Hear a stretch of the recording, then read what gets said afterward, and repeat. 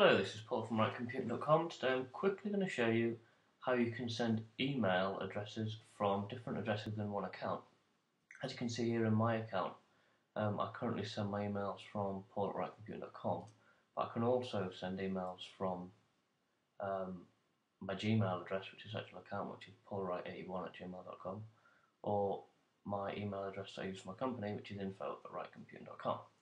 So to do this, you need to go into your settings and then go to accounts and imports, and then here you can see send email as, and you've got your different options. So to add another one, you're going to say send mail from a different address. Add an email address. So this is going to be my Hotmail, which I'm going to add, and then follow the on steps out. Send it through Gmail because it's going to be quicker, and then send a verification.